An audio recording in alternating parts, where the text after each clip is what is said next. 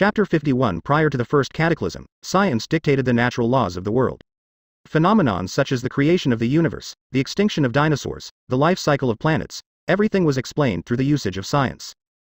Yet, as soon as mana came into the world, things that science dictated to be impossible became possible.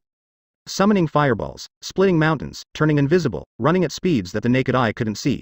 Despite how much scientists tried to rack their brains around it, they couldn't explain such phenomenons. The world's standards changed. What we previously thought we knew had to be reviewed. That was because of the existence of a new index, mana.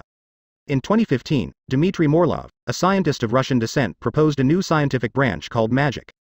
Magic used to be a word to describe petty tricks that fooled the human eyes, yet now Dmitry Morlov proposed for it to become a new scientific branch that stood with the likes of physics, chemistry, and biology.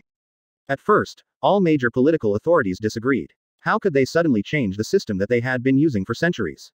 They thought that as time passed they would be able to incorporate the existence of mana into the current scientific standards. But as time passed and people learned more about mana, their ideology changed, and finally in 2032 magic was approved as a new scientific branch. Magical research. This was the name of the class one was currently headed to. It was also the class that Assistant Professor Gilbert von Dexteroy taught. The secret head of the blood supremacist group that dominated the academy alongside the two other major groups, Noblesse and Empire's Sword. Despite there being many factions inside of the academy, Blood Supremacist, Noblesse, and Empire's Sword were the ones that had the most influence and members. The Noblesse faction had a similar concept to Blood Supremacist, in the fact that they only accepted people with certain statuses. However, in contrast to them, they weren't as radical. They didn't despise people just because of their lineage and wealth. Most of the members in Noblesse didn't even get to choose to join the faction as it was decided beforehand by their parents. Emma and Melissa too were forced to join because of their parents' influence. If everything went according to the plotline, during the last month of their second year, they would both be elected as the heads of the faction. Lastly, there was Empire's Sword. Unlike the other major faction, Empire's Sword didn't select members based on their lineage or status. It only focused on individual strength. In order to enter, you must prove that you were worthy of holding their name. As such, the requirement to joining the faction was to defeat a senior member. Only upon proving your strength could you enter the faction. Ranks within the faction were also determined by strength, with the head of the faction being the current rank 1 of the third year. Those were the three major factions, and fortunately for me, I managed to avoid getting on their radar, allowing me to have a fairly carefree life. Despite the fact that being in a faction had many perks, it also came with many disadvantages. Most notably the fact that you had less time for yourself. Because I was quite behind the rest of the protagonists when I had reincarnated in this world, I needed all the time I could spare to train myself so that I could catch up to them. Because of how talented they were, catching up to them was not going to be an easy task.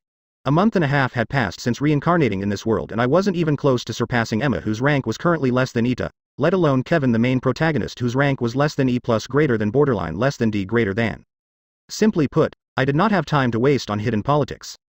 Fortunately, as if God had heeded my prayer, now that Elijah was found to be a villain, my elective was suspended indefinitely, granting me more time to train.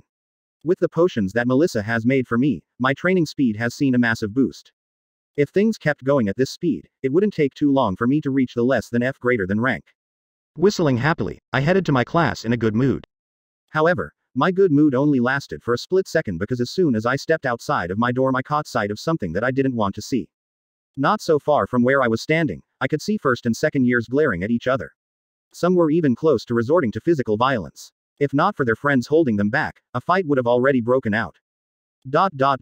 The conflicts within the academy were slowly getting out of control. It had gotten to the point that even innocent bystanders were starting to get swept into the conflict. I could no longer walk without worrying about my safety. With the backing of his father, Fabian managed to hide his involvement regarding the conflicts, preventing the professors from finding out what was truly happening. Fabian's goal with these conflicts was simple: create as much chaos as possible. Make the professors focus on the conflicts within the academy rather than Emma. It was all proceeding as he planned. The only upside about this situation was that everything was proceeding as I predicted. There were no changes to this scenario, allowing me to take a load off my back. As long as the plotline didn't change, I could still exploit the fact that I knew the future. As long as the plotline more or less remained the same, I could have some peace of mind. I arrived in my class and sat in my usual seat and waited for Assistant Professor Gilbert to start the lecture. Since he wasn't a professor yet, he could only be referred to as Assistant Professor. The class was unusually chatty today, with some male and female students excited about the upcoming class. The primary reason for their excitement was because of the person who was teaching them today. Eagerly looking at the front of the class, everyone's eyes paused on a young individual with dirt blonde hair. He had a noble air around him that made him look like an aristocrat from ancient times, and his features that were relatively handsome made some of the girls in class blush. Gilbert von Dexteroy. Not only was he extremely talented and managed to become an assistant professor at the tender age of 22, but he was also the son of the third-ranked hero, Thunder God, Maximus von Dexteroy, one of the 7 heads of the Union. Standing in front of the podium, Gilbert sorted some of the papers in his hands. He looked very serious, and though some students wanted to approach him, he quickly shooed them away. At 5 on the dot, he looked up and began speaking. Welcome to Magical Research. Our course will primarily be focused on mana and what it consists of. We will also look at how the mana from the atmosphere circulates around our body as we speak, what enables us to wield supernatural powers, and how it has affected us in our daily lives. As he started speaking, everyone in the class started paying close attention to his words. It wasn't because of his influence, but rather because of how important this class was. For future heroes, this class was extremely important. Not only did it teach the basics of how mana worked, but it also helped students better understand their powers. Mana is nothing but a bundle of elements: fire, water, earth, wind, light, darkness, and so on. Mana is essentially a package that contained all of the elements, and those said elements are what we now refer to as science. Looking around the class to make sure everyone understood, Gilbert continued.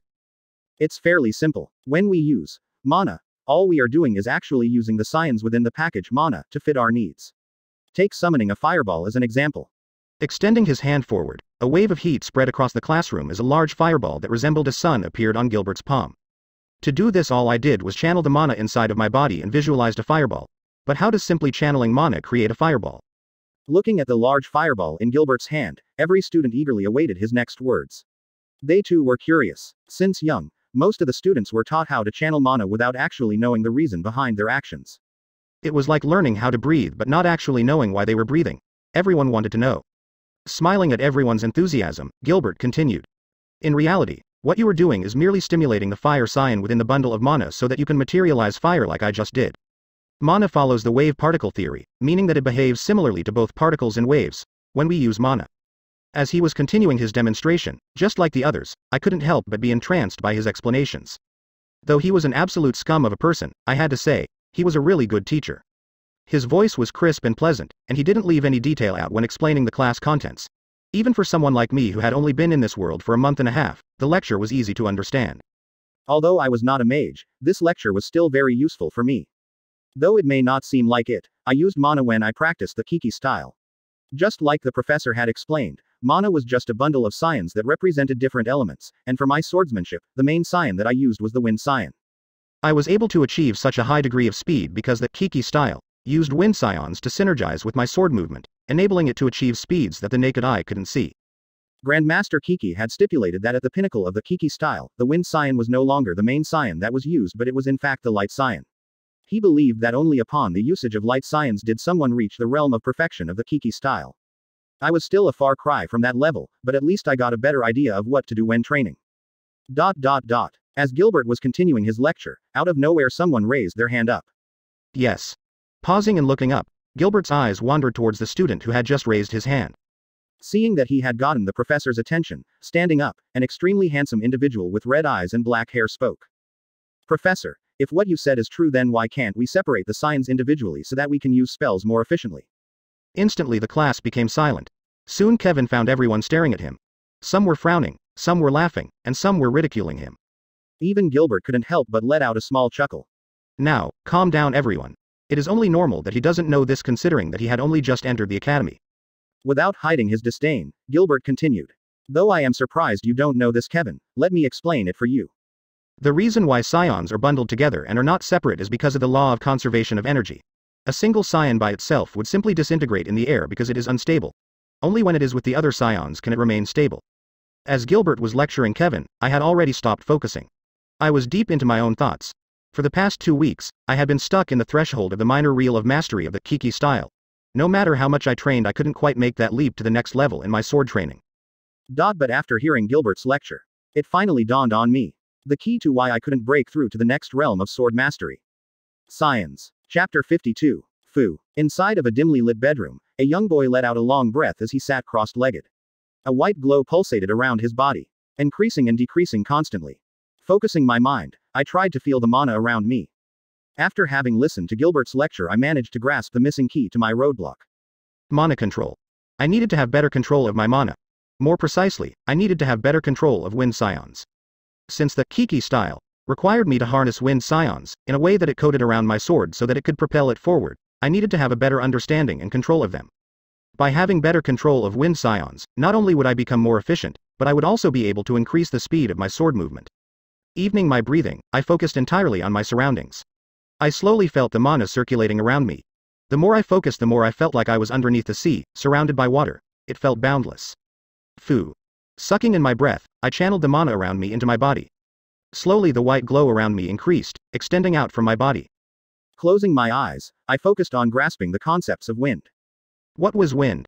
Wind referred to the movement of gases from high pressure to low pressure areas. High pressure, low pressure. Slowly the white glow around me brightened. Shoo. After a couple of minutes, abruptly opening my eyes, I reached for the sword that sat next to me.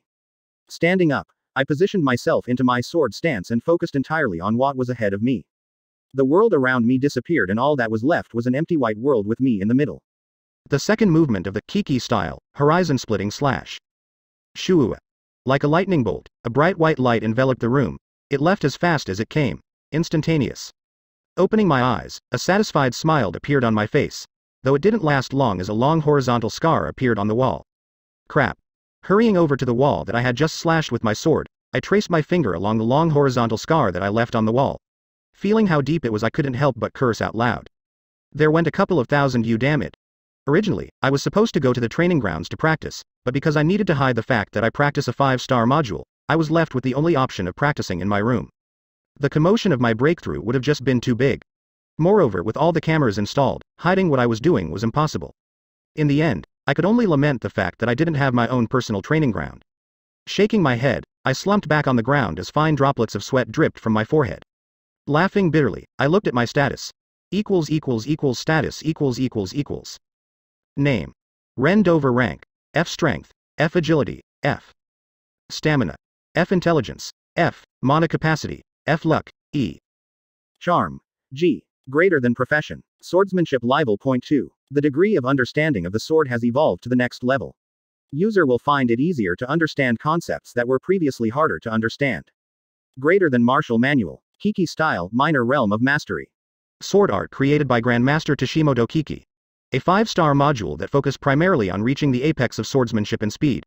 Upon mastery, the sword art becomes so fast that before an opponent could even think about their next move, their heads would already be rolling on the ground. Greater than skills. G. Monarch's indifference. A skill that enables users to erase all emotions, and act as a supreme monarch that only calculates the best option regardless of circumstance. Looking at my stats, my brows involuntarily twitched due to one of the attributes' refusal to increase. On the bright side, I had finally managed to reach less than F greater than rank. I had originally thought that I still needed a couple of weeks to a month before getting promoted to less than F greater than rank, but it seems like my breakthrough had also helped me increase my stats. Another factor that contributed to my sudden rise in rank was probably Melissa's potions. Since they were made by her, the quality was probably on the higher end of the spectrum compared to what was sold on the market. This probably contributed to my sudden increase in rank. I could now proudly say that I was at least within the top 150 if not top 100 in our year. Though I was still not in the top ranks, I was slowly catching up to the others. It didn't matter how long it took, all I needed to know was that I was slowly achieving it. One day, I would slowly but surely become strong enough to overcome any challenges I faced. I didn't want to be helpless again like the time I was in the dungeon. Looking back at my status window, I couldn't help but notice that my swordsmanship had leveled up to 2. As my understanding of the sword increased, so did my profession. The higher the profession level, the higher the understanding you had of the profession. Moreover, the more your profession level increased, the easier it was to understand previously daunting problems. It was like my comprehension had been increased. With my newfound knowledge, I was instantly able to find the flaws of my current fighting style. Despite how good the Kiki style was, I was currently too weak to wield it. Looking back at my previous fights, I remembered always finding myself in a pickle after not being able to finish my opponent on my first hit. I only knew how to attack but not defend. Once I attacked, I wasted too much time trying to regain my stance. Because I was still a newbie with the Kiki style, I wasted too much time transitioning from one stance to the other. This in turn allowed the enemy to regain their bearing, completely removing the element of surprise. Moreover, from my experience, I found that in between the time that I was switching stance, I was basically helpless. I needed something that created synergy with the Kiki style, something that bought me time so that I could regain my stance. My first thought was obviously getting another skill, but considering how expensive and rare they were, I could only discard such thought. My next thought was whether I should buy an artifact. If I bought an artifact that created a shield around me after every attack, it could easily solve my problem. But in the end, similarly to skills, I couldn't afford it. Despite the fact that I had 6 million U with me, it was not nearly enough to purchase an artifact that met my precise requirement. In the end, I was left with one option: learn another sword art. This was probably the easiest method and most appropriate method. There was more than one reason as to why this was the most appropriate choice, but the biggest of them all was that I was in urgent need of a sword art that I could use in the absence of the Kiki style. For obvious reasons, if news were to spread that I was in possession of a 5-star manual, I could kiss my daily life goodbye, as I would be hounded by greedy bastards left and right. It was fine if they were just targeting me, but since I had parents, my every action had to also consider them in the picture. I was no longer alone. Thinking thus far, I knew that I had to mask my real sword art. And what better way to hide that fact than by practicing another one? This way, I could hide my strength from everyone's sight even better. The fewer the loopholes, the better. Plus, if I chose a defense-orientated sword art and if I could use it alongside the Kiki style, my strength would see another boost. It was simply a win-win. Now all I had to do was find the appropriate sword art. A couple of ones came into my head, but they were either too hard to get or were too expensive. The Academy also provided them, but you had to have a certain amount of merits in order to use them. I currently had 0. After a long time of me trying to rack my brain over this issue, I decided to leave it for later. It'll eventually hit me. There was no point in trying to think of the solution to a problem in my current circumstances. I was already exhausted from breaking through. There was no point in thinking when my brain capacity was currently at its limit. It'll eventually hit me. Laying down on my bed, I picked up the mysterious red book that I had gotten from the package my mom had sent me. Things have been quiet on Kevin's side. Nothing particularly exciting happened apart from the slight conflict he had with Gilbert at the end of the lesson. I was too immersed in my own enlightenment to witness the conflict. But what essentially happened was that Kevin and Gilbert had a verbal dispute with each other at the end of the lecture. It was a tit for tat. It didn't escalate to a full-blown fight, but it certainly increased the enmity between the two. Especially Gilbert, who already hated Kevin with a passion. Looking through the book and seeing that there was nothing particularly exciting, I closed the book in my hands and prepared to sleep. Regarding the book, one more thing I found out about it was that it couldn't be stored inside of a dimensional space. This was a bummer because it meant that I would essentially have to carry it with me everywhere from now on. Though I didn't use the book much, if the situation called for it, I was always ready to make use of its future alternating properties. But as of now, I only used the book to see how Kevin and the story were progressing. There just wasn't a need for me to use it as of now. I mean, although there were some hiccups here and there, the plotline was proceeding as it should be, and because Kevin still didn't have any major conflicts, I didn't really feel the need to use it. Ding. Dong. Just as I was about to close my eyes and sleep, the sound of my doorbell ringing could be heard. Who could it be? Sitting up on my bed, I looked in the direction of the door in confusion. I don't recall ordering anything. Frowning, I tried to remember if I had a prior engagement, but I soon shook my head. I wasn't expecting any packages nor expecting someone. Maybe my parents ordered something for me, but I don't recall them ever mentioning anything about this. A myriad of questions entered my mind as I headed for the door. In the end, because I was too tired, I thought nothing of it and opened the door. I wasn't popular enough to have someone actively looking for me. How can I help? Halfway through my sentence, I froze. Standing in front of me stood a stunningly beautiful young girl with glossy black hair that gently fell down all the way to her waist. Her black crystal clear eyes looked directly at me, and though she wasn't as tall as me, we could see each other at eye level. After a moment of pause, she said, "May I come in?" No words came from my mouth. I was so shocked at the moment that I just stood there dumbly. I was totally caught off guard. Tilting her head to the side, and seeing the state I was in, the young girl, without waiting for me to respond, entered my room. It was evident that such a situation was within her expectations. Clank. Snapping me out of my daze was the sound of the door closing as the young girl entered my room. Turning around, a complicated look appeared on my face. Why would Amanda suddenly show up in my room? Chapter 53. The air around the room was tense. It felt suffocating. Almost as if I was stuck inside of a cramped room with no room to breathe. The reason for such atmosphere? Quietly sitting on my chair, a stunningly beautiful young girl with glossy black hair and porcelain white skin devoid of any imperfections, was curiously looking around my room. Amanda Stern. Someone who I had never thought of interacting with privately. Seeing her sit on my seat as if it was the most natural thing to do, my eyebrows twitched. Just what did I do to deserve this? No, I knew why. I just wanted to deny reality. Sighing, I spoke up to try to break the awkward atmosphere. Would you like green tea or water? Hearing my voice, Amanda's eyes paused on my face for a couple of seconds, and after a short pause she said, "Green tea, all right." Heading to where my teapot was stashed, I took it out and poured steaming hot water into the pot. After a couple of seconds, I took a bag filled with tea leaves and gently threw them into the pot. While waiting for the tea to be ready, I turned around and noticed Amanda's obsidian black eyes staring at me. Taken aback by her odd behavior, I asked, "Need something?" Hearing my voice and seeing that I had caught her red-handed, Amanda looked to the side and acted as if nothing happened as she lightly murmured, "Nothing." Smiling, I looked back at the teapot. "What do you mean nothing? You were obviously staring at me." Even a blind person could tell you were looking at me. Pinching my brows, I decided to think about this in a positive way. From the looks of things, it at least seemed that she had no hard feelings against me. Since I knew her personality well, I knew that if she were to have had a grudge against me, she would have avoided me at all costs, treating me as if I was non-existent. Seeing how she had actively come looking for me, I knew that she didn't hold what happened against me. So what did she come here for? There was definitely a reason for her visit. I sort of had a hunch on what it was, but I wasn't too sure. Most likely, she came to express her gratitude for saving her. If so, I better get this over with fast. If someone found out the Amanda Stern, who was the talk of the academy, was having a private meeting with a boy in his own room, I wouldn't even know how I died. The fact that she was in my room meant that my life was in danger. Sigh. Just when I thought things weren't going to become more troublesome, suddenly a new troublesome situation arose. Looking at the water in the teapot that had started turning murky brown, I carefully removed the teapot from the heater and poured the tea into 2 porcelain teacups. Walking back to where Amanda was seated, I handed the steaming hot teacup to her and sat in front of her. "Thank you." Taking the teacup with both hands, Amanda gently blew on the cup and took a sip.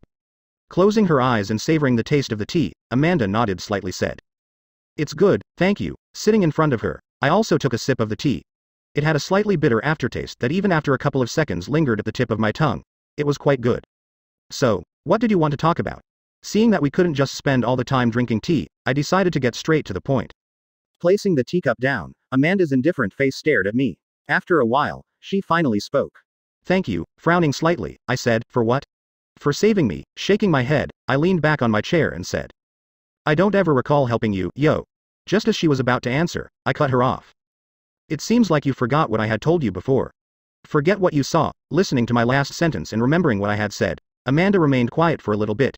Her brows continuously knit and relaxed, and after a while, she shook her head and apologetically said, "I can't do that." Rolling my eyes, I placed my teacup down. Her response was within my expectations. Staring at her crystal black eyes that were looking back at me, I thought for a moment before saying, "Sigh. All right, if you're really sorry, then give me some money." Hearing my reply, Amanda sighed in relief. She was visibly relieved by my request. "Okay." Taking out her phone, she quickly went to her bank account. Seeing her like this, I couldn't help but bitterly shake my head. Amanda's personality was just like this. She disliked owing anyone anything. She didn't want to feel indebted to anyone other than herself.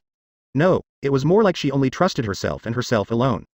She made sure to pay back every single favor she owed so that she wouldn't build any unrealistic expectations of others. "Is 5 million you fine? 5 million you?" I guessed. Sipping on my tea, I initially nodded apathetically, but as soon as I processed what she had said, I almost spat all my tea on her face. What did you just say?" Innocently looking at me, who had just stood up and was looking at her with wide eyes, Amanda said.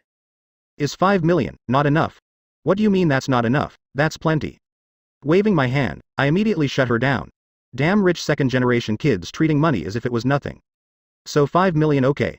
Sigh. Hold on. Slumping back on my chair, I started thinking. 5 million you would definitely help me. With that much money, I could pretty much solve the problem of finding a sword manual. Looking at Amanda, an idea suddenly came into mind. "Can I ask for something else instead of money?" Frowning lightly, the room temperature dropped and Amanda's demeanor became increasingly colder. Understanding that she was probably misunderstanding something, I quickly followed up by saying, "No, I am not asking for any dates or anything that is remotely close to that." Hearing my next part, Amanda's brows relaxed.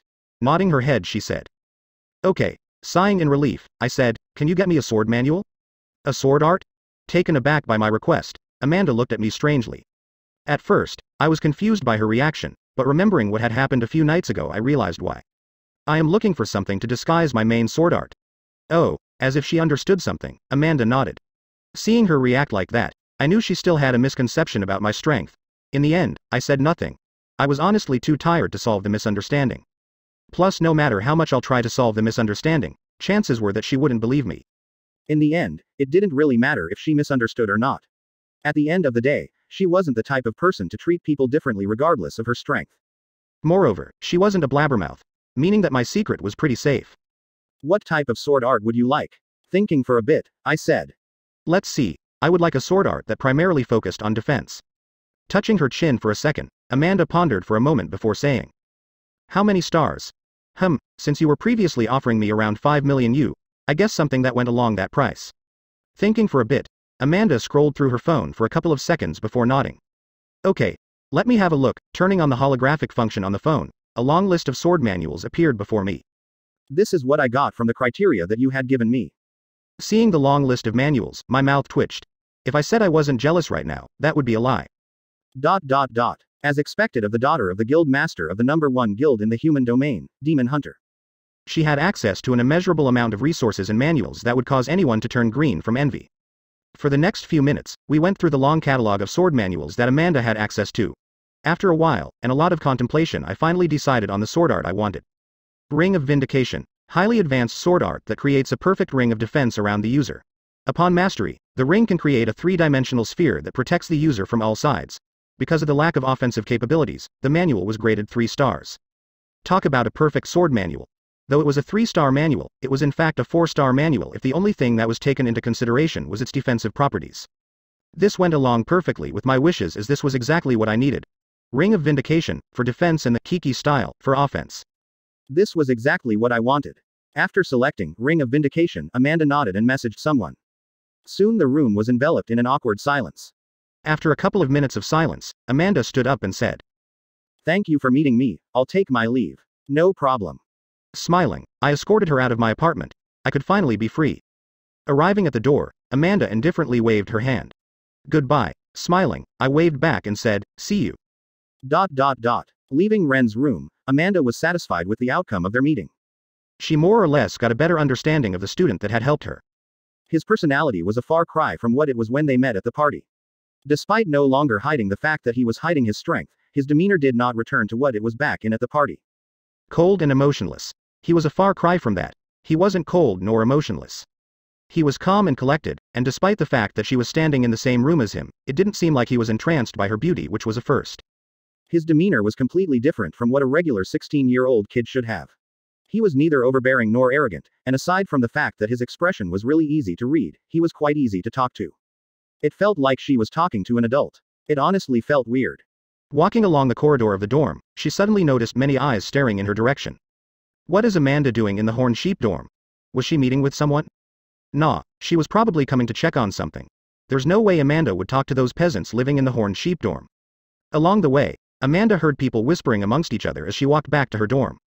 Being used to such attention, she promptly ignored what they were saying and exited the building. Taking out her phone, she quickly dialed a number. Ring, ring, ring. After a couple of seconds, an aged voice entered Amanda's ears. Hello. How may I help you, young miss? Because Amanda disliked making small talk, she immediately got straight to the point. Send the 3-star manual, Ring of Vindication, at the location I messaged you a while ago. After a short pause, the person on the other side of the phone spoke. Very well. Thank you, talk. Hanging up the phone, Amanda felt a weight lift off her chest. Turning back towards the Horned Sheep building, she lightly murmured. Now I don't owe you anything. Chapter 54. 6 days had passed since the meeting with Amanda, and just like she had promised, my new sword manual arrived the next day. When I first opened the package and saw the manual, I was once again reminded of how much influence Amanda had in the Demon Hunter Guild. The manual looked like it had just been freshly copied, with no creases or stains on it. It had to be noted that it was not that easy to make a copy of a manual. Because for obvious reasons guilds were trying to minimize the circulation of manuals, a lot of procedures had to be taken before being allowed to make a copy of a manual. It had to be approved by a vast majority of the board members and the guild master, and this was especially hard since a lot of the members were conservative people that hated sharing things with outsiders. Simply put, the fact that Amanda was able to give me a copy the next day meant that she had just as much influence as her father, the guild master. That aside, during these past 6 days, since I had nothing to do, as soon as the manual arrived I decided to train it. Surprisingly, because my swordsmanship had improved to level 2, I was able to grasp the contents of my new manual fairly quickly. Though I was nowhere near reaching the minor realm of mastery, the time it would take me to reach that level would be a lot faster compared to what it took me to reach that level with my main sword art. Though I said that, it would still take me quite a while before I could reach that level of mastery. Unlike the Kiki style, which had 5 stances, Ring of Vindication had 3 levels which were Ring of Aegis, Gravitational Ring, and Elemental Alternation. The first level, Ring of Aegis, created a ring in the air that acted as a shield. How strong its defense was depended on the degree of mastery of the sword art. The second level was a more advanced version of the first level, Ring of Aegis, and added a gravitational pull on the ring that redirected all the attacks towards the ring. This was extremely useful, as only one ring needed to be created to defend rather than multiple rings to deflect multiple attacks coming from different directions. This way, I didn't have to split my focus on defending different areas. Lastly, the third level, Elemental Alternation. This level consisted of manipulating scions in a way that the ring attained elemental attributes. This was extremely useful in countering elemental attacks, as fire attacks could be countered with a water-attributed ring. However, in order for one to be able to pull this move, they had to have a high degree of mana control. They had to be able to harness the precise scion they wanted to use and create a ring with it.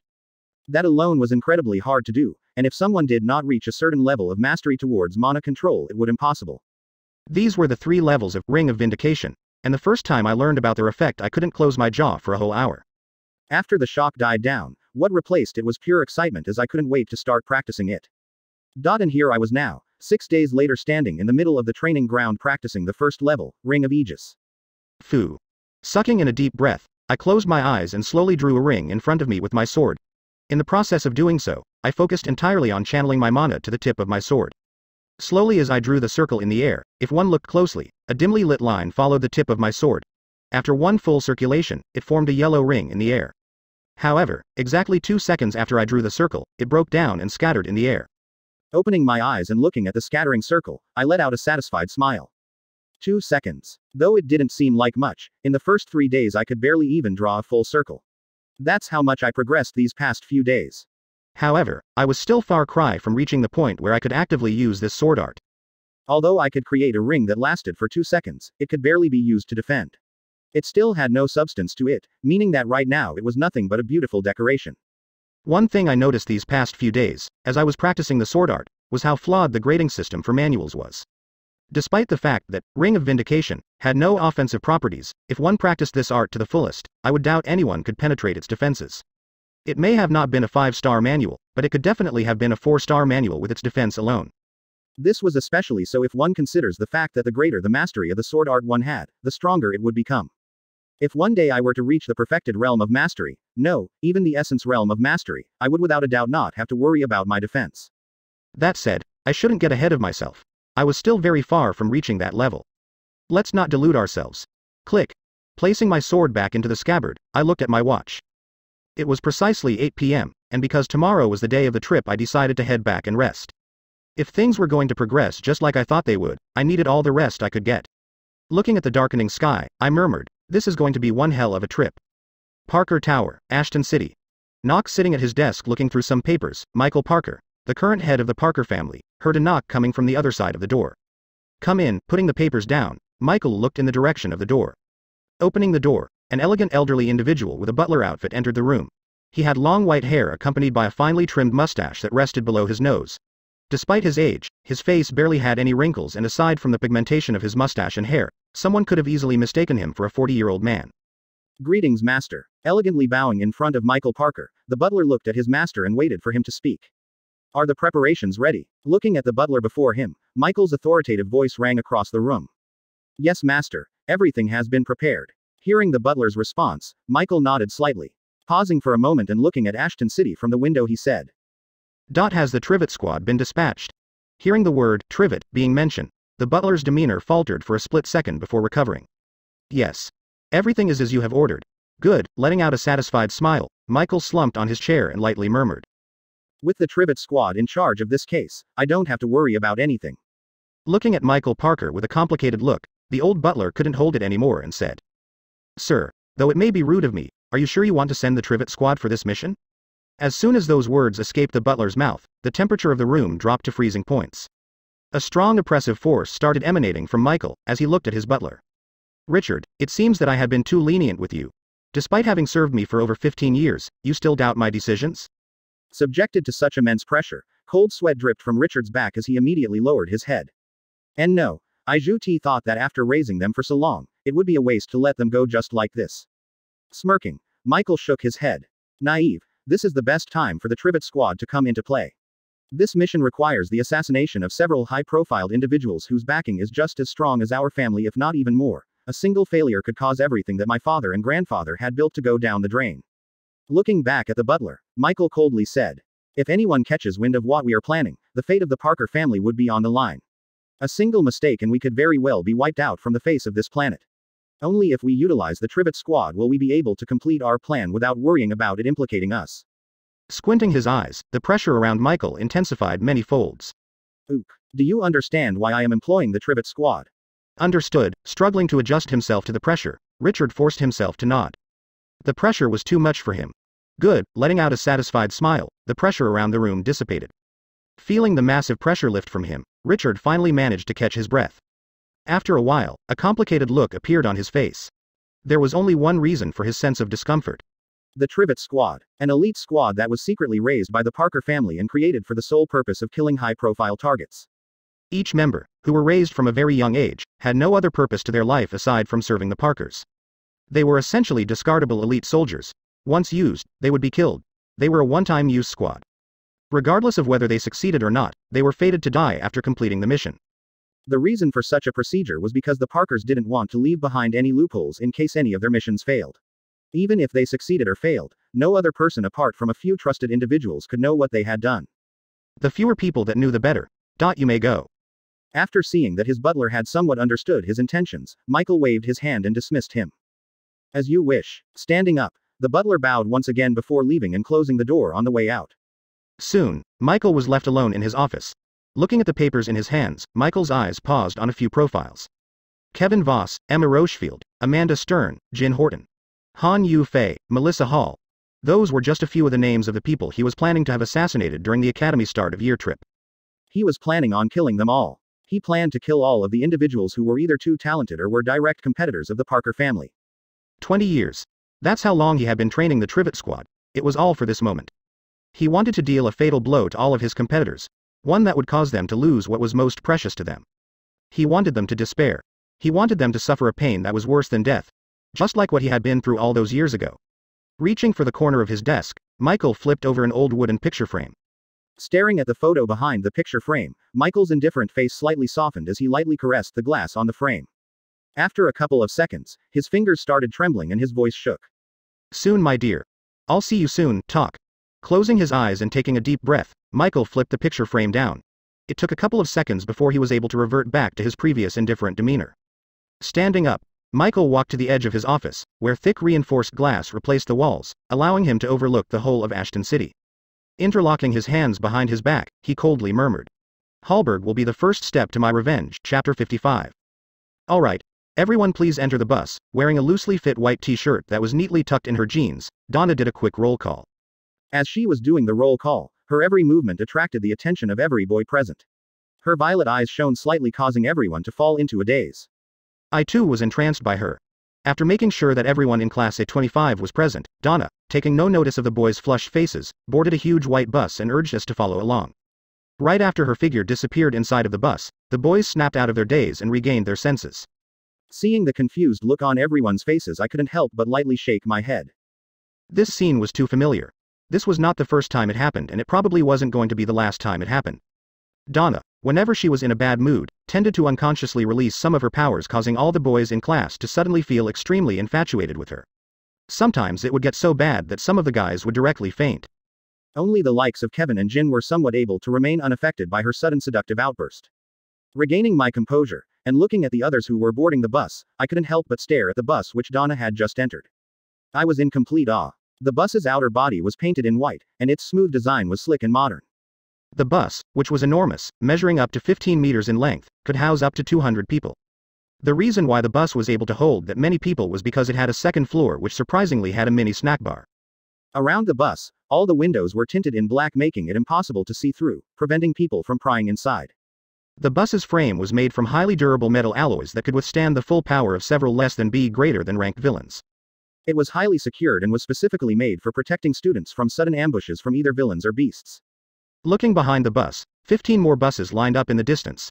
Next to them, a crowd of students similar to us were all waiting to enter their respective buses. Because the number of people in the first years was well over 2,000, the students were each divided into different classes. My class was Class A25. Each class had its own instructor, and the selection was random.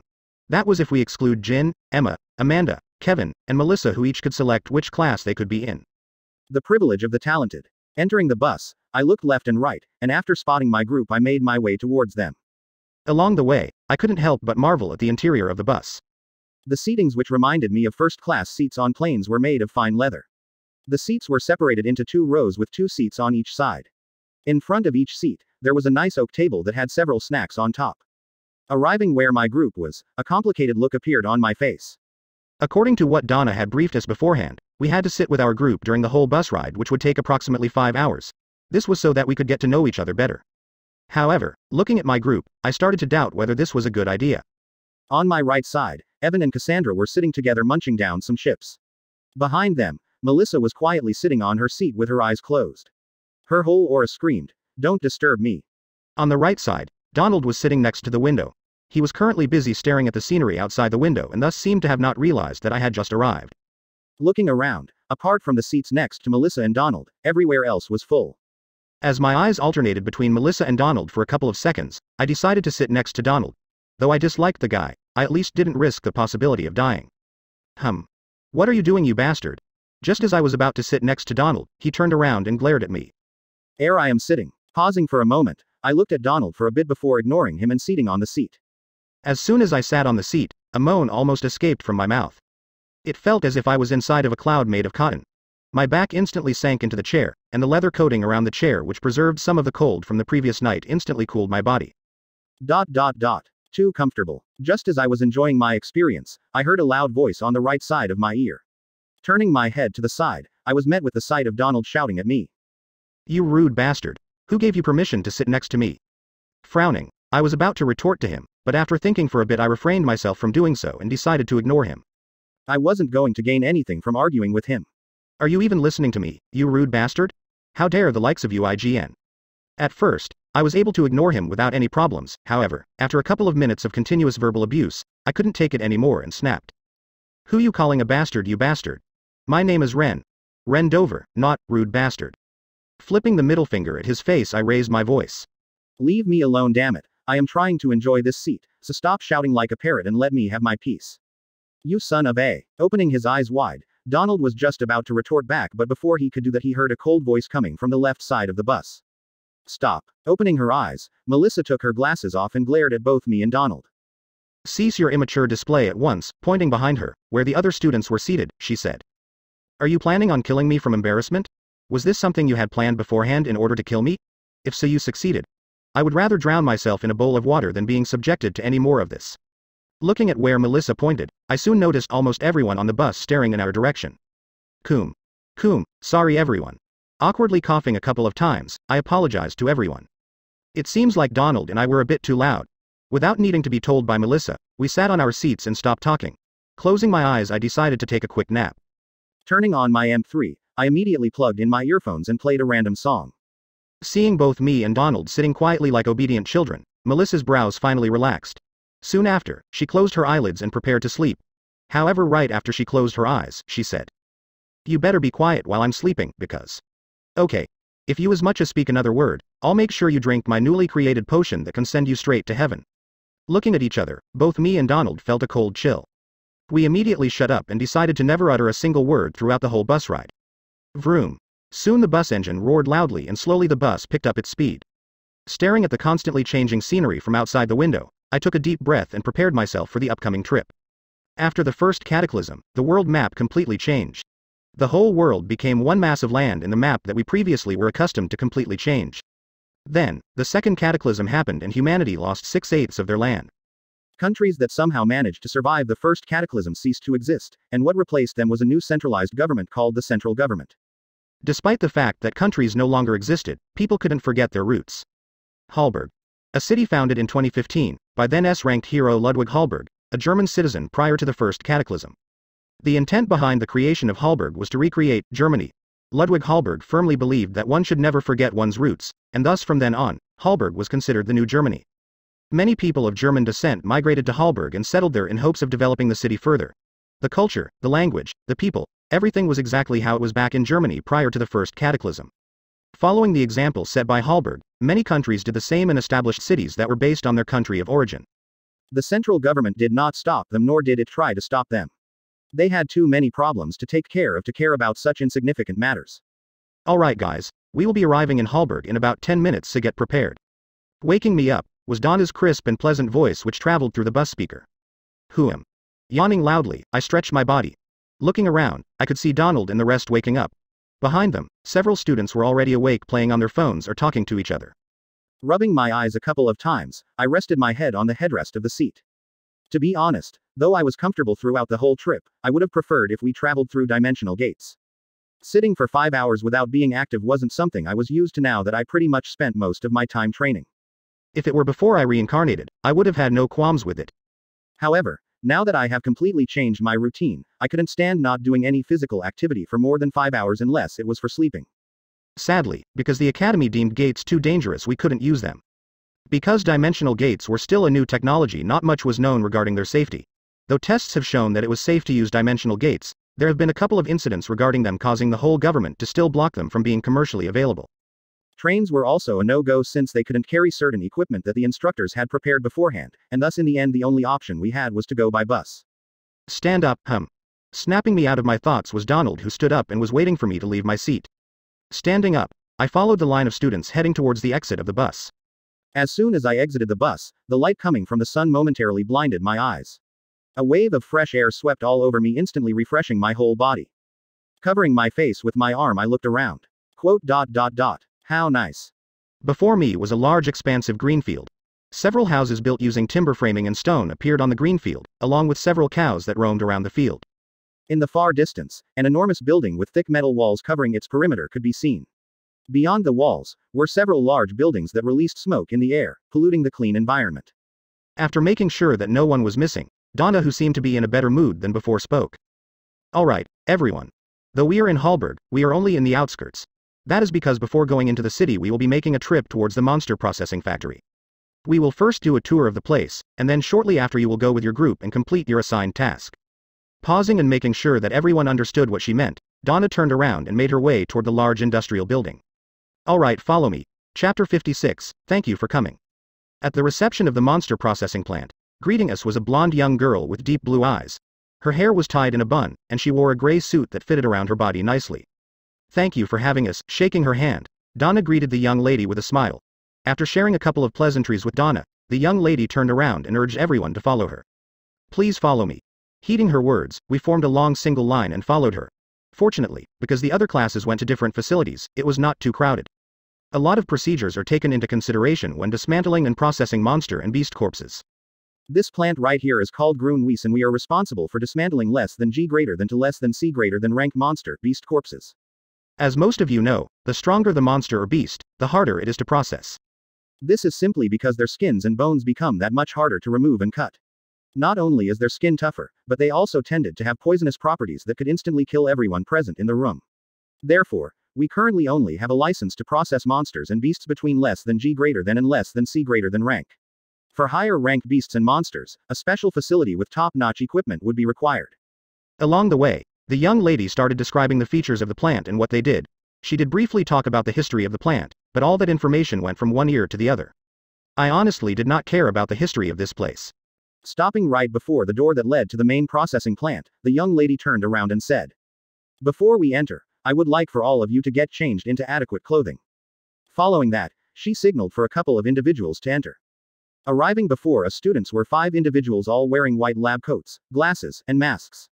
As they came, they pushed a trolley hanger that was filled with lab coats. Walking next to the hanger, the young lady looked at us and said, "As I briefly mentioned before, in here we handle highly toxic and poisonous materials. For your safety and the general public safety, we need you all to be wearing lab coats. If we don't take this precaution, we could potentially endanger people or even habitats, as some of the stuff here can be extremely lethal." As she continued rambling on how important it was to wear adequate safety equipment, I looked around the place. Though we were not yet at the main processing facility, surrounding us were a lot of monster dolls that had been stuffed with preserving materials, allowing them to keep their original appearance. Because they were so well preserved, it looked like the real thing was here, making it that much more intriguing to look at. They had a wide display of monsters and beast dolls, and they each had a tag at the bottom briefly describing what type of monster they were. It was sort of like a mini museum. Alright, now get changed and come back here within 10 minutes. Finished with what she wanted to say, the young lady signaled for the 5 guys to distribute the coat. Lining up and taking the suit, I immediately went to the changing room to get dressed. After completely changing and wearing my mask and glasses, I headed back to the meeting place. Along the way, I noticed a lot of students looking around at the monster dolls around the place. I too was curious, and thus decided to look at the one closest to the meeting place. Pausing in front of a beast that resembled an inconspicuous-looking crow, I looked at its description. Less than seed greater than black-feathered crow. Black-feathered crow, also known as night reapers, are extremely dangerous beasts that are an evolved version of a crow. They are extremely cunning and can be extremely deceiving from their outer appearance, which looks like any regular crow, making them extremely hard to fight against. Due to their unparalleled speed, they are unmatched in the air and almost unstoppable if they decide to dive down to hunt their prey. Their beaks, which are as hard as titanium yet less dense than it, are extremely sought after in TSS. Now, this was a beast I didn't want to encounter. Alright, since everyone is ready, let's go. Exactly 10 minutes after the young lady dismissed us, wearing a lab coat and glasses, she appeared before everyone and led us to the main door that led to the processing facility. Clank. Opening the large metal door that led to the processing plant, I instantly felt a pungent smell invade my nostrils. My glasses clogged up, and the hot and humid environment made me want to leave the place immediately. Next to me, several people showed similar reactions to me as they all frowned and made weird faces. Clank. Clank. Clank. Taking a look at the facility, the first thing I saw was robotic arms that roamed around the facility freely. They were either cutting down monster and beast carcasses that were laying down on large metallic tables or were carrying them to different places. Operating the machines were several individuals all wearing lab coats and glasses. They each alternated using the machines, and if one looked carefully, they could see a glow emanating from their body indicating that they were using mana to use the machinery. This was a familiar scene everywhere, as not so far from them, several individuals were operating similar machines on a different monster or beast. As you can see, this is how we process monsters. Smiling at everyone, the young lady led us to one of the areas in which a monster was being processed. Stopping, she looked at everyone and pointed towards one of the processing tables. This beast right here is a steel-plated rhino, and just like its name may suggest, it has a very tough outer layer. Looking in the direction where the young lady was pointing it, a large beast that was 5 meters in length lifelessly lay down on a large metallic table. The beast's body was humongous and looked to be extremely muscular judging from the size of its legs. It had a huge horn on the top of its nose, and despite it being closely related to a rhino, the steel-plated rhino looked much more fearsome. They were incomparable. Around the body of the steel-plated rhino, metallic arms that shot thin laser beams continuously worked on dismantling the outer layer of the beast. Taken noticed the students' interest in the lasers. The young lady quickly explained to them. What we are using is a highly powerful laser that shoots a single beam of 12 petawatts of energy that lasts 5 seconds per shot. Thanks to how advanced technology has become, we are now able to use laser technology to directly cut extremely tough and durable materials such as monster parts and even diamonds. Because of how tough the outer layer of a steel-plated rhino is, we can only resort to using lasers to remove its skin. Pointing at the laser machine, she continued, the cylinder that is used to shoot the laser is made of titanium-doped sapphire that can perfectly withstand the power coming from the laser. If not for the fact that anything beyond it would be class. Whilst she was speaking, I made sure to note down everything she said. This information was extremely useful for my tasks. Looking around, it seems like I wasn't the only one with this idea, as almost everyone was taking notes of what the young lady was saying. Over here is where we sort and store the different types of materials that we remove from the beast's body. Once we manage to remove their skin, we will leave it out to dry and rest for at least 24 hours before bleaching it with a relatively strong acid.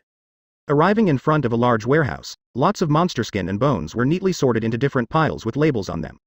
Next to them were large circular white buckets containing a transparent liquid.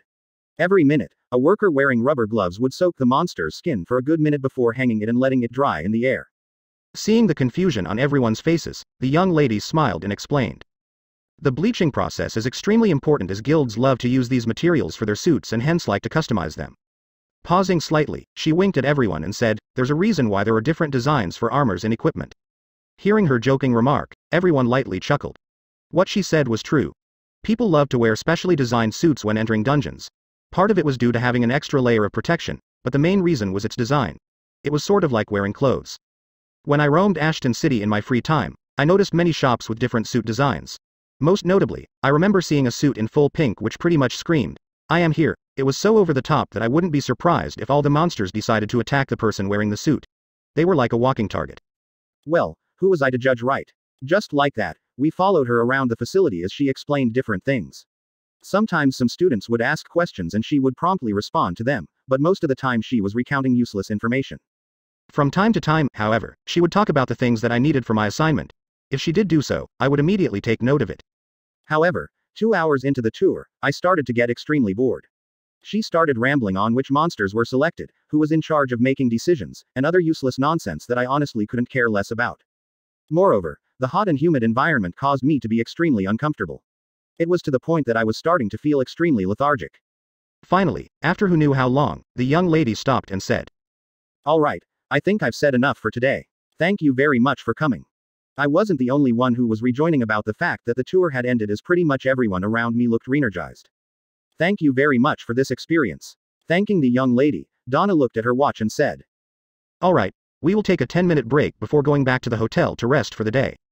Taking off her mask and glasses, Donna threw them in a nearby bin and proceeded to say, "Meet me where the bus previously dropped us in 10 minutes time. If you need to go to the bathroom or stretch, make sure you take care of it now, as the ride to the hotel will take approximately 20 minutes. That is if there is no traffic, which I honestly doubt." After saying her piece, Donna left in the direction of where the bus was. "Hey bastard, did you take note of everything?" Just as I was about to follow Donna back, I heard an annoying voice coming from behind me. Turning around, I could see Donald making his way towards me. "How many times did I tell you that my name is Ren and not Bastard?" "I don't care, did you take notes or not?" Rolling me eyes at him, I responded. "Yes, I did. Good. After you settle in your room, meet me later so that we can get this thing over with." As soon as he finished what he wanted to say, Donald left. As he was leaving, a weird look appeared on my face as I couldn't help but say, "Oh? Surprisingly, you're the serious type." Without turning around, Donald irritably responded, "Shut it, scrub. Unlike you, I'd like to keep my ranking." Yes, yes." Shaking my head, I followed him back to the bus. Somehow, people cared too much about their ranking. Well, it was understandable, as it dictated which guild they could join in the future, but it somehow seems to be like some kind of obsession here. Looking at the blue sky that was turning dark, I lightly murmured, "Well, it's not like I don't care either. I too wanted to climb up the ranking, but even if I wanted to, I'd have to do it slowly and unnoticeably, else people would think I was hiding some sort of secret." Sigh. Letting out a sigh, I entered the bus and sat next to Donald like I had done previously. Maybe I'll increase my ranking in my midterms, who knows?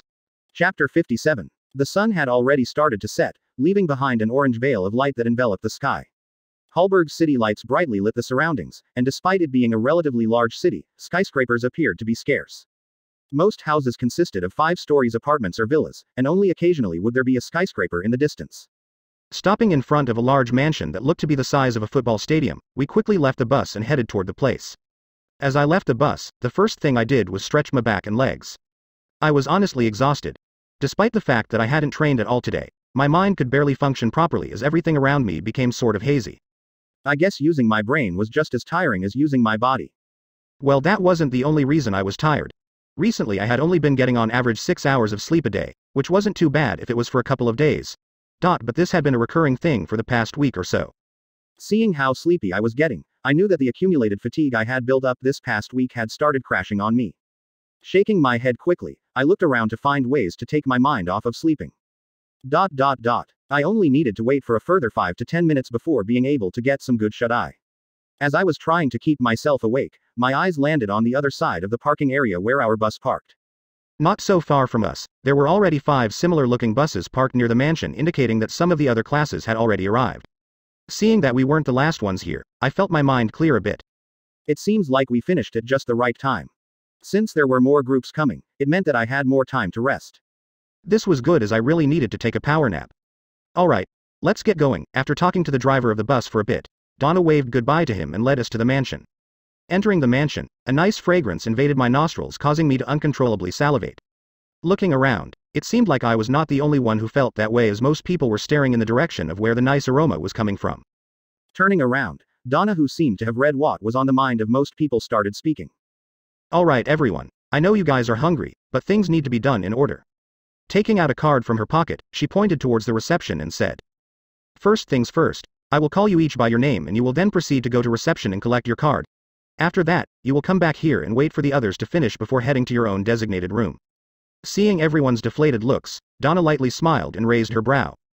"Don't be so down. Don't tell me you guys are planning on eating when you had just sweated for a whole day?" Checking her watch quickly, she added, "At 8 on the dot. As you guys can already tell by the smell, there will be a buffet where everyone can eat and drink as much as they want. So hurry up and get changed." Holding my stomach that had started rumbling ever since I had caught a whiff of the nice fragrance, I quickly collected my room key and made my way towards my room. Along the way, I couldn't help but admire the luxurious place. The insides of the building were decorated with exquisite paintings and statues. Covering the floor was a nice red carpet that felt extremely soft to the touch. Next to the windows were red curtains that had a lighter pigmentation compared to the carpet, giving it a sharp and pleasing contrast. At the hem of the curtains, there were finely decorated golden patterns that depicted flying dragons. The best part of the mansion was the outside, as I could see a massive garden where its splendor was further emphasized by the lanterns outside that shone down on it. Next to the garden, I could see a tennis court and a football field that were both enclosed by green fences. Shaking my head, I couldn't help but wonder how much this place had cost. Considering how well it was decorated and how big this place was, I'd say it cost well over 100 million U. Click. After navigating the long corridors, I arrived at my apartment and opened the door. Prior to coming to the room, when I was collecting my keys, I had been made aware by the receptionist that I would be given a regular room that consisted of one living room, one bathroom, and one bedroom. Yeah, she said regular. Though the decorations weren't as luxurious as the ones outside, it was still within the scope of luxurious, as paintings and other expensive decorations were placed in the room.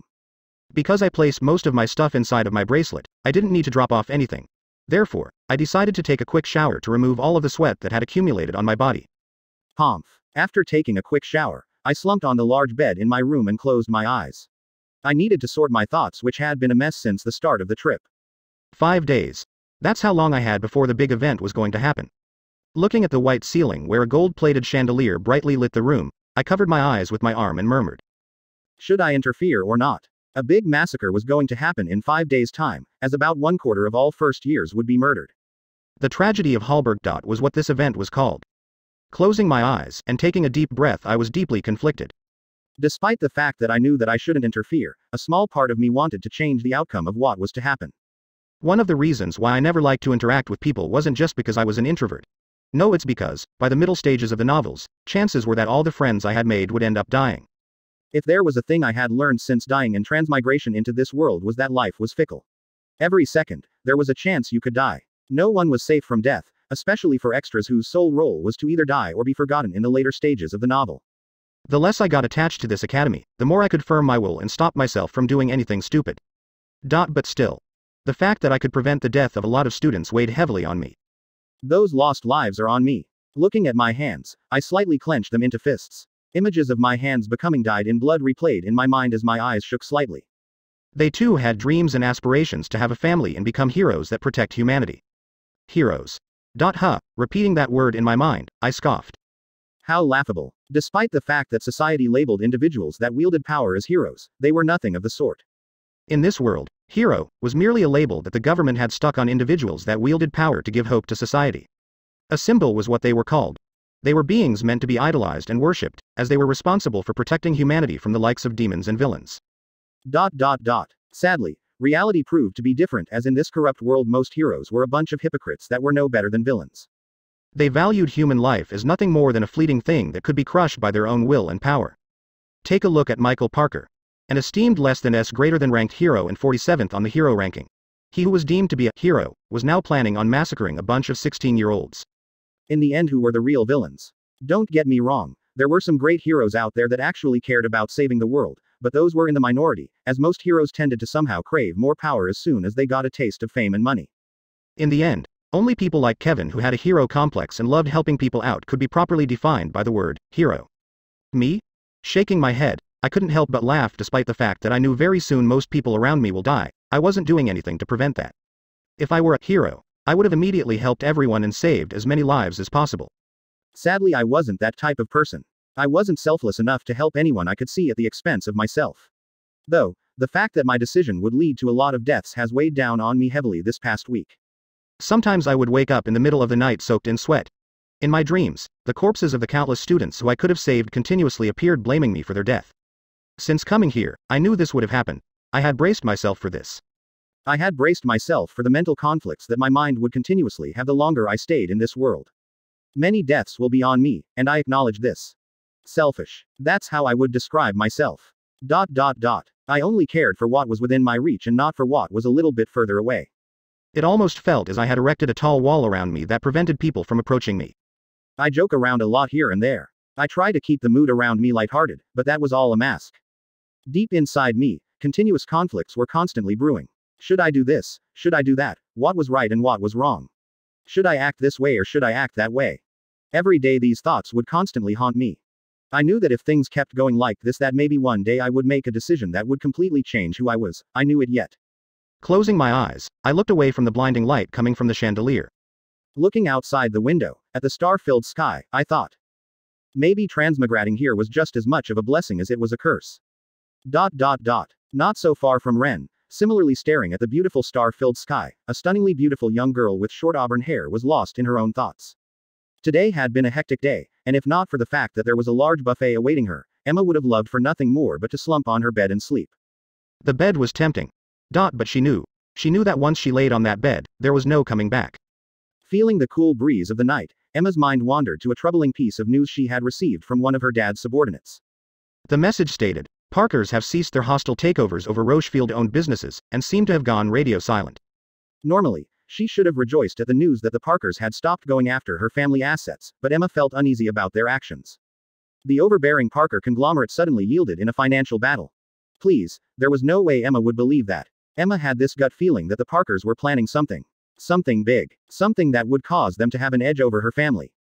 Their sudden action of ceasing whatever they were doing was almost like they were foreshadowing that this was merely the calm before the storm. Staring at the crescent moon in the sky, Emma sighed and headed back to her room.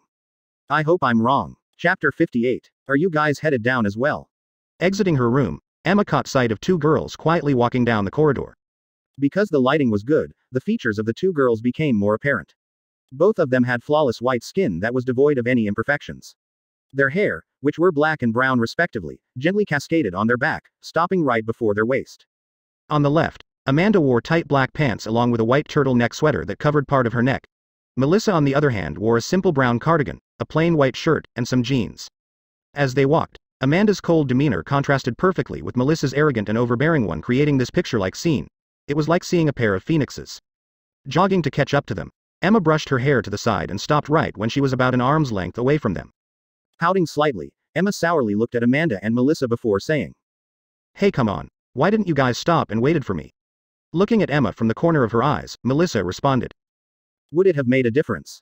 Turning her head towards Melissa, Emma looked at her sharply before saying, What? No, but it's still common courtesy to wait for your friend. Sure. Whatever makes you feel better. Seriously, what am I gonna do with you? Shaking her head at Melissa's lackluster response, Emma looked at Amanda, who remained quiet the whole time. Avoiding Emma's eyes, Amanda looked around the corridor. It was apparent that she didn't want to talk. Rolling her eyes, Emma facepalmed. What am I gonna do with you guys? Though they had known each other for about 2 months, the distance between them didn't shrink at all during the time they had spent together. No matter how much she tried to socialize and interact with them, they would always keep her at arm's length away. This was especially so for Amanda, who was always curt and polite, treating everyone as if they were a stranger. In the end, Emma was left totally helpless when interacting with these two. Letting out a sigh, Emma thought for a bit before saying. Don't you guys find Jin a bit weird these days? As soon as the word Jayan escaped from Emma's mouth, Melissa's face darkened. Don't even mention the name of that guy. Halfway through her sentence, Melissa held her stomach and continued. Crap, I'm already starting to lose my appetite thinking about him. No, seriously, he feels a bit off these days. Though Emma knew that Melissa was constantly tormented by Jin on a daily basis, she also knew that if there was someone who would notice his strange behavior, it was her. That was simply because he would always try to talk to her whenever he had free time. It had gotten to the point that Melissa purposely decided to return back to the dorm at a later hour than usual. This was so that she could avoid him. Before Melissa could answer, Amanda, who had been quiet the whole time, responded. He has become a lot quieter than he was before. Turning her head to Amanda, Emma nodded and said. You also think so as well? Hearing the conversation between Emma and Amanda, Melissa thought for a bit before saying. Maybe you're right. I did notice him pestering me less than before. But whatever happened to him, I am all in for it. Despite Jin being obvious with his advances, Melissa had more than once shut him down completely. She simply did not care about having any romantic interactions, as the only thing on her mind was her research. She was very close to breaking through into a particular theorem that had plagued her for a couple of years. It had almost become an obsession for her. Therefore, for Melissa, who was in this critical juncture of proving her theorem, Jin's constant pestering had caused her nothing but headaches. If someone were to ask her who was the most annoying person in the academy, for her, Jin was undoubtedly number one. He's pestering you less. Someth. Halfway through her sentence, Emma was stopped by Melissa, who couldn't help but say. Let's not talk about him anymore. It's spoiling my appetite. Without waiting for Emma to respond, Melissa picked up her pace and headed towards the first floor where the banquet was held. Turning her head to the side and seeing Amanda also being uninterested in the topic, Emma lightly sighed and said. Okay. After calming down a bit, I decided to head downstairs where the banquet was held. In the end, hunger got the best of me. As I was heading downstairs, I soon noticed the figure of a student walking ahead of me. Squinting my eyes to get a better look at who it was, I was surprised by my discovery. Rank 5. Han Yufei. Also known as Frank Han, and the leader of Class A-23. From the back, I could see his short black hair that was permed in a way that looked like he had a mop on his head. His body was on the relatively skinnier side, and he wore round glasses. Though he didn't look particularly strong, his presence alone screamed danger to me. It felt as if I was staring at a crouching tiger waiting to lunge at me at any moment. I guess he wasn't ranked 5th for no reason. Apart from knowing that he was ranked 5th, I actually didn't know that much else about him. I didn't develop his character much, but from what I remember, he was an easygoing guy with no ulterior motives. Most surprisingly was the fact that he didn't care about other people's ranking, as most of the people he hung out with were lower ranked than him. Some even by a margin that was as large as mine. He was of Chinese descent, and his martial arts were on another level. He was probably the only person in the academy that did not use any weapons when fighting. He only fought with his body. He was what was known as a full-body martial artist, someone who fought with every part of his body. He comes from the Han clan, one of the 3 main ancient Chinese clans that resided in Ashton City. The 3 ancient Chinese clans were Wang, Shan, and Han clan respectively. The martial manual he practices was actually a 5-star martial manual, and it was passed to him by the patriarch of the clan. Despite his strength, in my novel he didn't get that much character development. He only showed up on rare occasions, and those times were when he was either in the academy or when Kevin needed his help. Looking back at it now, such a strong character should have definitely had more time in the story. Well, no use in regretting what was already done. Following Frank, I quickly headed towards where the banquet was being held. Soon I could hear the sound of a lot of people laughing and chatting. The closer I got, the louder the sounds became. Turning left, I soon found myself inside an enormous hall. Looking up, 3 enormous chandeliers brightly lit the hall. Massive pillars made out of marble supported the structure of the room, and next to them, tables filled with food could be seen all over the place. Waiters dressed in black outfits wandered around the place as they served different drinks. Despite it not being 8 o'clock, the hall was already filled to the brim with students. Looking around, I soon spotted the area where my class was. Making my way there, I took a drink from the waiter and slowly savored it. Aw damn it, I forgot that alcohol doesn't affect me anymore. After tasting the drink and realizing that it had no effect on me, I slightly cursed and downed the whole thing in one go. What was the point of alcohol if you couldn't get drunk from it? Shaking my head, I soon arrived at the area where my group was designated to. Looking left and right, I quickly spotted Donald and my other group members and headed to where they were. EU. Lightly waving, I stood next to them. Looking at me who had just come, Donald gave me a side glance and then proceeded to ignore me. Rolling my eyes at him, stared at the front, it seems like everyone has arrived. 5 minutes after my arrival, Donna showed up. Immediately, all of the boys' attention was drawn towards her. Wearing a one-piece black dress with fine silver patterns, Donna looked stunning. Her dress, which was moderately tight, further emphasized her well-developed outline. Moreover, her violet necklace that perfectly matched the color of her eyes, made Donna look ever more mesmerizing. Next to me, I could hear the hurried breathing of some of the male students as they looked at her with heart in their eyes. Closing my eyes, I calmed my heart down. Usually, I would have been like any of the other male students here, but today, I had too much on my mind. I just couldn't bring myself to admire her beauty. Not bothered by everyone's stares, Donna's violet eyes paused on everyone. Looking around and seeing that everyone was here, she continued. There are 2 reasons as to why I've gathered all of you here. One is to obviously eat some food and satiate our hunger and regain some of the energy that we have burnt during our visit. Looking to her right, Donna pointed in the direction of where the food was. Sadly, since we are the last class, we can only wait for the others to eat first. But before that. Pausing slightly, Donna's mood became a bit more serious as she deeply looked at a few individuals. The second reason, it's because we will soon give you all an individual assignment. Instantly murmurs could be heard from everyone as they wondered what task they would be given. Judging from how she said the word, individual, it seems like this task could only be completed without anyone else's aid. I will soon give you the task which you have been assigned. Each of you has been given 3 days' time to complete the task. And failing to complete the task means automatic credit deduction from your end-of-year report. As she was speaking, Donna could see some of the students shaking in nervousness. Shaking her head lightly, she added, Don't worry. The difficulty of your tasks has been assigned according to your abilities. After a lot of consideration, we managed to assign you guys tasks that are well within the reported data of your strength. Therefore, you guys should be relatively safe. Clap. Clapping her hand to get the attention of some of the students that had stopped listening and were trying to find out what their task was, Donna smiled and said, All right, I think I've said enough. I will soon send you your tasks on your phone. Please enjoy the food and make sure you don't fail the missions. Ding. Right on cue, a message appeared on my phone. Just as I was about to open it and see what my task was, Donna spoke once again. I forgot to add. We won't aid you in your task, so if you guys die, you die. We won't be helping you. Instantly, the room became tense. Some students started shaking in nervousness as they carefully looked at their phones to see what their task was. Well, sorry to have dampened the mood for you all, but I felt that I needed to warn you beforehand so that you don't get complacent thinking that we will save your asses even if you were to fail the mission. Finished with what she wanted to say, Donna quickly left and joined the other instructors who had similarly shared the news with the other students. Turning on my phone, I looked at the notification that had popped up on my screen. Student rank 1750, Ren Dover, mission target, Carl Czar. Head of a minor drug organization that had infiltrated Hallberg for the past decade. Target location at XXXXXX Road. Target behavioral pattern. Taking a deep breath, I looked at the ceiling of the hall. I guess I'll have to prepare myself. Chapter 59.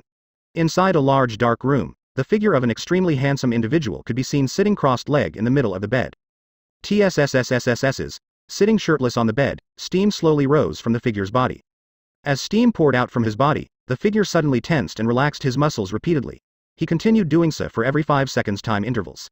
As he tensed his muscles, the outline of his veins that traced all over his body became more apparent, making him look extremely scary. Phew. After a couple of minutes of continuous tensing and relaxing, the figure suddenly released a long breath and finally opened his eyes, revealing 2 scarlet red eyes. Standing up and taking a towel from a nearby table, Kevin dried his wet body. Turning around, he looked at his reflection in the mirror. His body, which was chiseled to perfection, had multiple scar wounds on both his abdomen and chest areas. His back was even worse, as it was riddled with scars that ranged from different sizes and shapes. Most notably, there was one that stretched halfway through his back. Tracing one of the scars that appeared on his chest, Kevin was reminded of the time where he was forced to fight against multiple less than G greater than ranked villains when he had just entered less than F greater than rank. It was a mission that the system had given him in exchange for a relatively powerful skill. In the end, if not for the fact that he had multiple trump cards on him, he would have long have died that day. All the scars on his body were reminders of the hardship he had gone through to get to where he was. Throwing the towel on the bed, Kevin opened his phone and checked his most recent notification. Student rank 1, Kevin Voss, mission target, Victor Phew, Hallberg Minister of Finances. Charged with corruption and embezzlement. Target location at X Road. Target behavioral pattern. Corrupt Officer Huh. Looking through the data file sent to him, Kevin quickly skimmed through the contents. Stopping on a certain section, Kevin frowned: embezzlement, money laundering, soliciting and acting as an intermediary for drug trades, false imprisonment of government officials, sexual harassment. The more he looked through the series of crimes his target was accused of, the deeper Kevin's frown became. Such trash. Turning his phone off, Kevin placed it in his pocket. Click. Dressing up in a simple white t-shirt and black pants, Kevin took his black cashmere jacket and headed out of the room. Ding. Host has received a new mission. Would you like to view it? Not surprised by the sudden notification, Kevin nodded. Yes. Open quest interface. System quest Difficulty rank E+. Mission. Eliminate Victor Phew, a corrupt minister that has been embezzling funds from Hallberg. Guarded by several less than F greater than ranked individuals and one less than E greater than ranked guard. Mission reward. Rank upgrade, E+, play button D. Looking at the quest window that popped in front of him, Kevin frowned as soon as he saw the difficulty of the mission. However, that frown soon relaxed. Opening his status window, he looked through his stats. Status name. Kevin Voss rank, E+, strength, D. Agility, E+. Stamina, E. Intelligence, E+. Mana capacity, E. Luck, E. Charm, D+. To profession, swordsmanship LVL.4. To martial manual. Everlasting sunset, greater realm of mastery. Sword art primarily focused on creating feints and hiding true sword intent.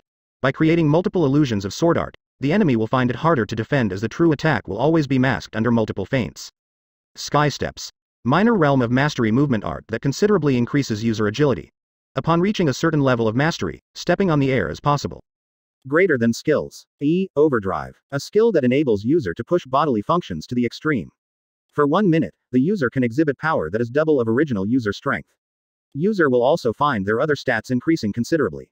After usage of skill, user will experience extreme fatigue, making it hard for them to focus and carry out ordinary tasks for the next few hours. F. Mind cleansing. Increases user computational and analytical ability for a short period of time. Can't be used for a prolonged period of time due to the risk of possible brain trauma. F. Monocoding. A skill that enables user to replenish mana more quickly by expanding the pores on the human body. Finally, after more than 4 months of being stuck at E+ rank, he finally had a chance to increase his rank. If not for the fact that he had enrolled in the lock, Kevin estimated that he would have already have reached less than D to rank. He had wasted a lot of time at the academy. The environment wasn't like before where he would constantly be on the edge, almost dying multiple times a week. Sometimes, the missions were so dangerous that even the slightest mistake could cost him his life. The environment in the lock was much more relaxed than his previous environment, which in a way was good as it allowed him to learn other things aside from fighting. But it had also stagnated his fighting ability. Only through constantly being on the edge of your life would you truly become strong. The more peaceful their environment was, the fewer chances for growth. That's what Kevin firmly believed. Stopping in front of the reception desk, Kevin walked up to a young female receptionist and asked, "Hello, may I know if I can rent a bike?" Looking up and seeing Kevin, the receptionist was momentarily stunned by his appearance. However, that didn't ask long as she quickly collected herself. A bike? Yes, preferably a black one that goes at incredibly high speeds. Let me speak with the manager. Knitting her brows, the receptionist picked up her phone and dialed a number. This was the first time that she had ever been asked to rent a bike, so she didn't know what to do. Hence why she opted to call for her manager. Hello. Picking up the phone, a middle-aged voice could be heard from the other side of the phone. Sir, a student is requesting to borrow a bike. A bike? Why would he want to borrow a bike? I don't know as well, that's why I'm asking for confirmation with you. Pausing slightly, the person on the other side of the phone said, "Can you ask for the student's name?" Covering the speaker of the phone, the young clerk lady looked at Kevin and asked, "Can you please tell me your name?" Nodding his head, Kevin replied, "Kevin Voss, all right, thank you. Sir, his name is Kevin Voss, I believe." Kevin Voss. Kevin. Ah. Repeating the name a couple of times, the person on the other side of the phone seemed to have had a sudden realization as his voice increased a few pitches. Boss? Realizing what he had done, the person on the other side of the phone awkwardly coughed and said, "Coom, it was nothing. Hand him the keys to the Larvae 9027. Pausing for a second, the receptionist opened her eyes wide and said, "Why, you mean, the Larvae 9027? Her shocked reaction was understandable. It had to be noted that the Larvae 9027 was the most advanced bike they had in their mansion. A single one of those bikes costs upwards of a couple dozen million U. She also remembers clearly that her boss highly favored that bike. Yet right now he wanted nothing more but to give it to a teenager. Yes, do it quick. You have my permission. Hearing the urgency of her boss's voice, the receptionist didn't dare refute and agreed. Okay, if that student asks for anything else, make sure you try to please him as much as you can. Overwhelmed by the huge favor the young boy before her was getting, the receptionist could only dumbly agree to her boss's orders. A big shot. The young boy before her was a big shot. Okay, alright, call me if anything happens regarding that student. Talk. Hanging up, the receptionist looked at Kevin with a complicated look. Please follow me. Opening a small safe box, the receptionist took a pair of black keys and urged Kevin to follow her. Soon they entered an elevator that brought them to the bottom floor. Ding. As soon as the elevator doors opened, Kevin was stunned by what he saw. Rows upon rows of supercars appeared on the large floor. The large collection of cars were sorted by brand and age at which they were manufactured, with some of the cars dating as far back as 2015. Please follow me. Without waiting for Kevin to admire the place, the receptionists moved towards where the bikes were parked and urged him to keep up. D. Stopping in front of a bike, the receptionist took out the keys and unlocked the bike. Quote. Here's the bike. Handing the keys to Kevin, the receptionist smiled at his reaction. It was that of awe. Looking at the bike in front of him, Kevin couldn't help but be amazed. As soon as the bike turned on, the body of the bike lifted upwards, levitating right on top of its two thick wheels. The frame of the bike was matte black, and its long frame could accommodate 2 people comfortably. Thank you. Satisfied, Kevin smiled and mounted the bike. Here. Handing Kevin a nice black helmet that covered the whole face, the receptionist stepped back. Putting on the helmet, Kevin lightly nodded at the receptionist. Tightened the grip of the bike throttle, the bike silently sped into the distance. Watching Kevin leave, the receptionist smiled and said, "Have a safe trip." Chapter 60. As night shrouded Hallberg, a silhouette sped into the busy streets of the city. Swiftly moving between cars, the figure of an individual could be seen riding on top of a slick motorbike that emitted no sound. If not for the 2 lights coming from the front of the bike, someone could have easily overlooked the bike that was swiftly moving in between the streets. After 10 more minutes of riding, silently stopping in front of a large villa, Kevin took off his helmet, revealing his 2 scarlet red eyes that shone under the moonlight. Shua. System open inventory. Extending his hand to the right and retrieving it back, a drone appeared in his hand. Turning on the drone, Kevin turned on the cloaking function as well as the noise dampening function installed on the drone. Bees. Throwing the drone in the air, it silently disappeared and melted into the darkness of the night, completely blending with everything around it. Staring at where the drone used to be, Kevin blankly looked at the villa before him. This wasn't the first time Kevin assassinated someone. Multiple times the system had given him similar missions where he would have to kill highly ranked individuals. Therefore, as soon as he got assigned his mission, he already had all the necessary things needed to carry out the mission. Turning on his phone, Kevin spectated the drone's view of the mansion. Frowning slightly, Kevin turned on the holographic function of his phone. Soon a three-dimensional perspective of the villa became visible. Pinching his fingers, he carefully scrutinized the layout of the area. The villa was relatively large, and it consisted of one main building surrounded by large cement walls. Around the villa, there was a large garden, filled with all sorts of flowers and plants, and next to it was a large maze. In the middle of the maze, there was a nice wooden pavilion surrounded by red and pink roses. Controlling the drone, Kevin moved it around the perimeter of the gate where several men dressed in black could be seen patrolling the area. Counting all of the people he could spot patrolling the mansion, Kevin turned on the thermal imaging camera to make sure he didn't miss anyone due to the darkness of the night. 15, 16, 17. As he counted, he couldn't help but frown. This many people just outside? Something told Kevin that something wasn't right. Click. Thinking for a bit, Kevin decided to deploy his mini scouting devices. Pressing on a button on his screen, several small devices dropped from the drone, landing softly on the garden's grass. Swiping left, Kevin switched the view from the drone's point of view to the mini scouting device's view. As he navigated the mini scouting devices with his phone, Kevin kept the drone in the air to monitor the surroundings, just in case something happened. Quietly entering the villa, carefully controlling one of the small scouting devices, Kevin quietly looked through each room. After a couple of minutes of continuous scouting, Kevin stopped at what seemed to be his target's study room. Infiltrating the room through the small gap of the door, Kevin was able to see the inside of the room. In the middle of the room stood a large wooden desk with two white leather sofas positioned right in front of it. Behind the desk, there was a large window that overlooked the whole garden. A large carpet that seemed to have been made from real animal skin covered the whole floor, and around the room, multiple different paintings were displayed for people to see. Just as Kevin was about to check through the files on his target's desk, the scouting device picked up a few tremors coming from the ground. Frowning slightly, Kevin quickly hid the device from human view and turned on the cloaking function. Creak. Have all the preparations been made?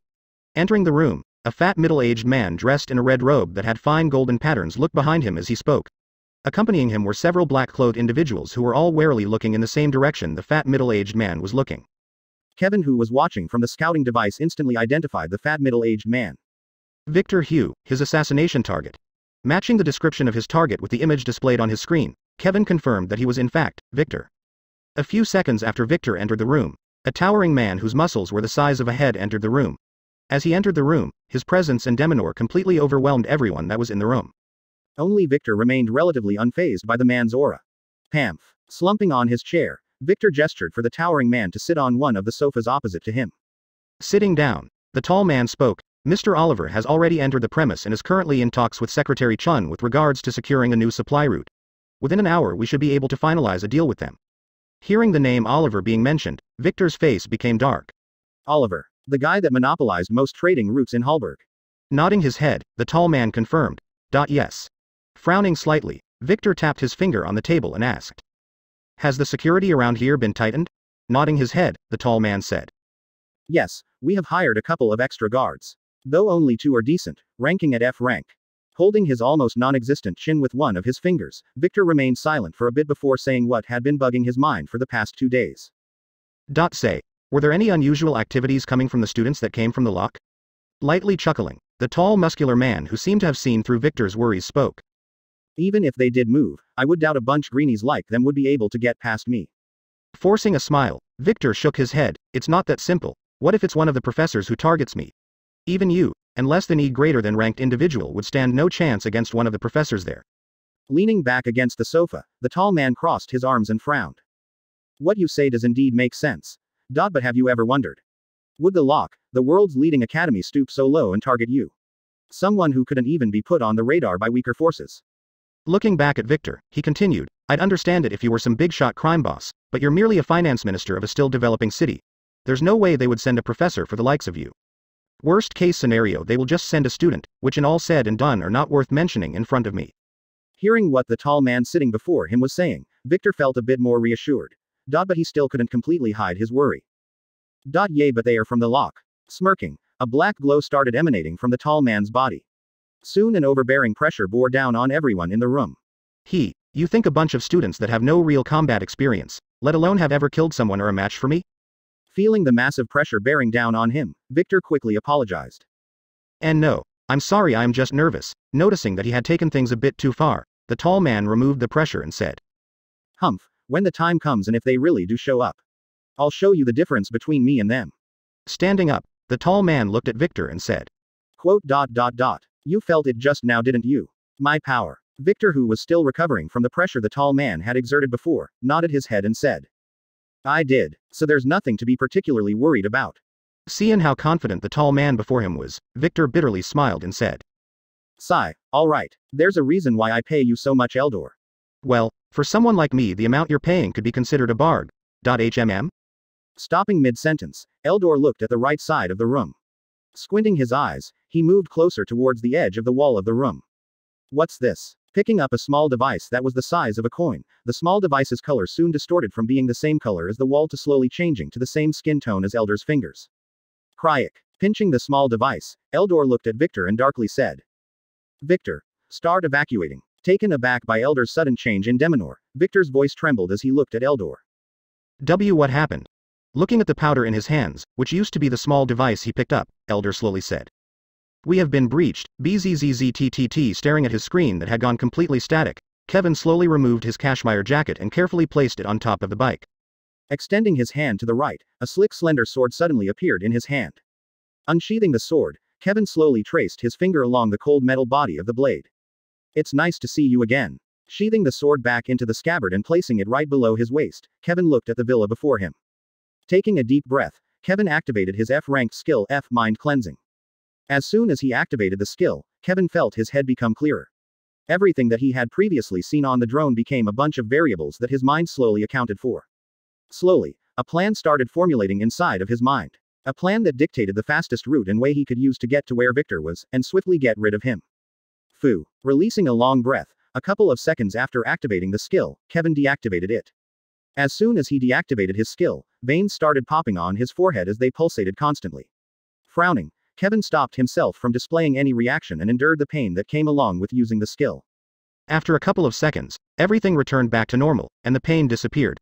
Despite having only used the skill for a couple of seconds, it still did a number on him. However, it wasn't for nothing. Now, he knew what the fastest and safest way to kill Victor was. Closing his eyes, slowly, his figure melted into the darkness. Let the hunt begin.